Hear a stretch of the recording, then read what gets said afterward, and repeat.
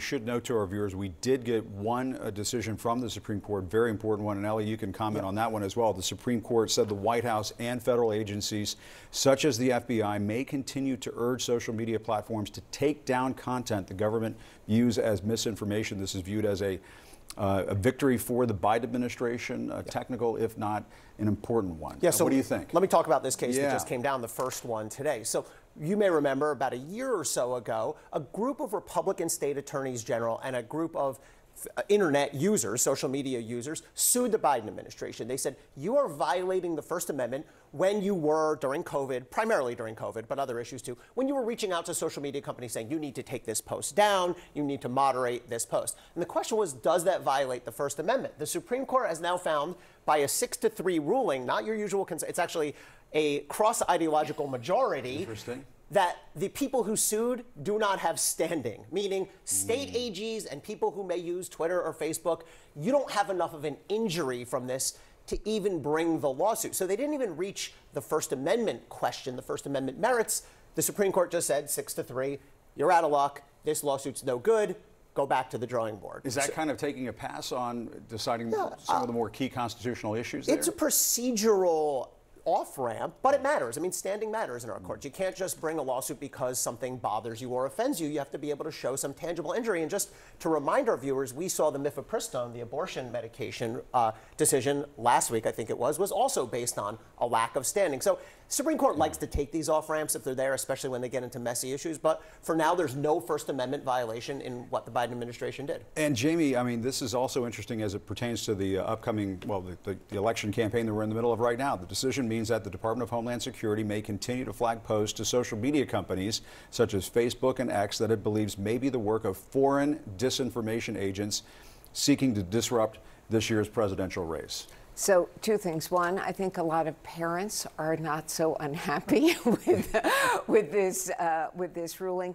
But these are the kinds of things it will be interesting to see in our debate tomorrow night, whether Trump or Biden bring this up. But no question, issues like this are going to have play out during the campaign, at the ballot box. Another decision we're waiting for is the Idaho abortion case, a reproductive rights case.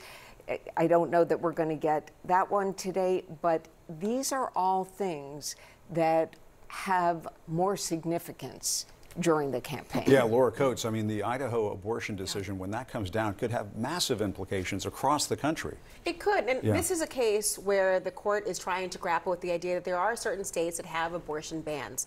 But in those particular states, are you still able, as a medical provider, to provide an emergency abortion? This is going to be the crux of the issue. And whether trying to balance this, there's a whole lot of political implications of this very notion. You're talking about state-level regulations compared to the overturning of Roe v. Wade and the Dobbs decision. We're at the 2-year anniversary since just Monday. You have a presidential debate that is undoubtedly going to talk about reproductive rights more broadly.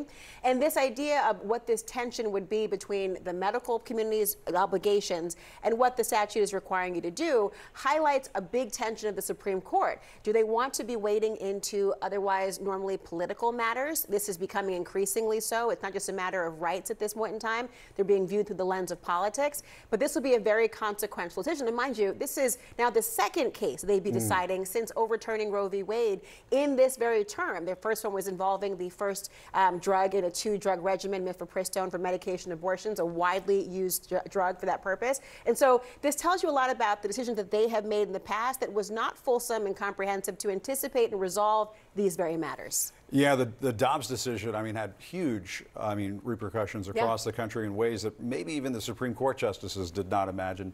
Jamie Gangel and Ellie Honig. I mean, we're seeing that now. Yeah, and what's really at stake with the abortion issue? I mean, we're talking about emergency room care. At what level do doctors have to provide that care? The federal regulations say if the mother's life is in danger or if it's necessary to stabilize the mother's health condition. Idaho and other states say only if the mother's life is in danger. There's a huge, I mean, it's literally a life or death difference there. Yeah, it's go ahead. not only life or death, but think about some complications that are separated.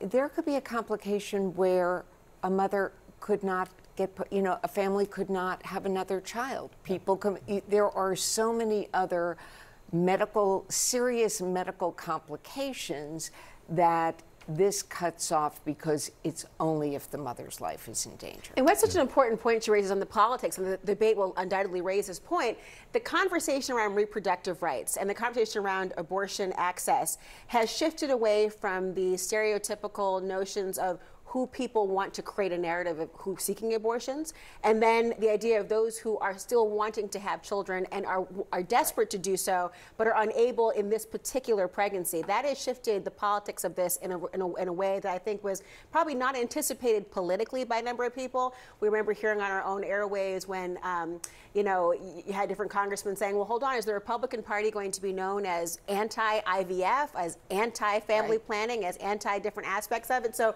be sure to look for these conversations coming up about reproductive rights more broadly. Yeah, I mean, it's raised all of these issues, and now you're seeing it play out in the states. I mean, people were worried about whether IVF is going to continue to be a legal option for families who want to have kids. And Evan Perez is standing by as well. Evan, I want to go to you and get your reaction to what we're learning so far today.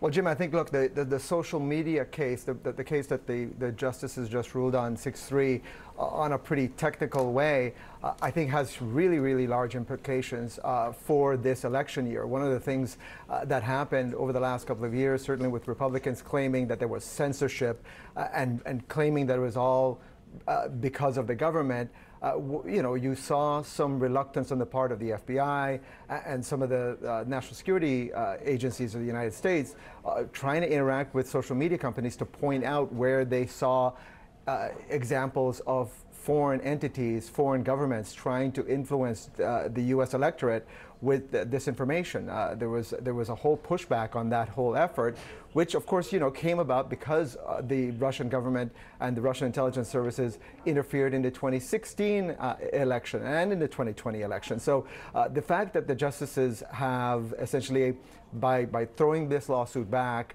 and essentially saying that this was these state attorneys general from Missouri and Louisiana had no standing to bring this lawsuit, I think what it does is it certainly allows the FBI to continue its work, which is a very important part of protecting this country, protecting voters from some of the activities of foreign intelligence services that are going to be very active over the next few months. So I think what you're going to hear over the next few days, and certainly you heard it this morning from some of the surrogates of the former president, they're claiming that there's this huge era of censorship that has fallen over the country, which is just not true.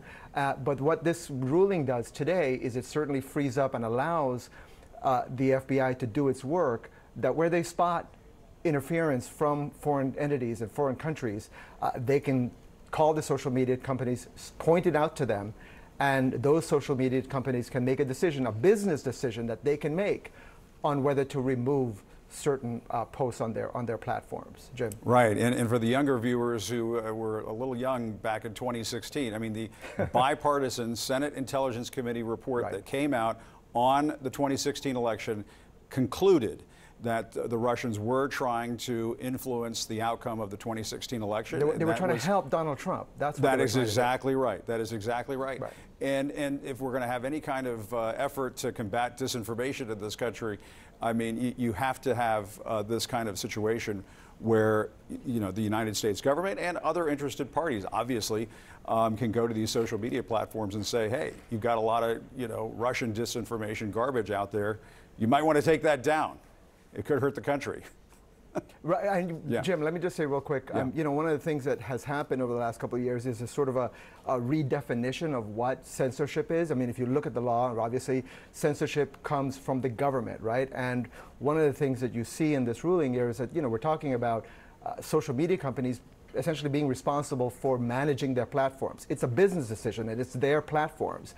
And when the FBI says, hey, we think this might be Russian disinformation, that doesn't mean it's government censorship. And I think what I think this ruling helps is for us to sort of refocus on that aspect of how we protect the country and protect voters from that interference.